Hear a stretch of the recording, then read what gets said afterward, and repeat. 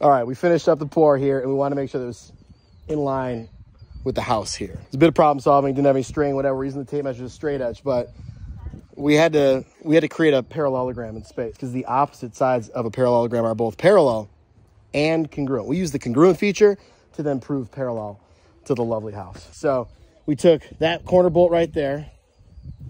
We measured 12 feet out here and created an arc. Then we just went over here to the garage, and we're using the concrete right here. Pot the point right here. 12 feet over here to Dr. Beelan. Then we measured, what did we do next? We measured from here to the bolt.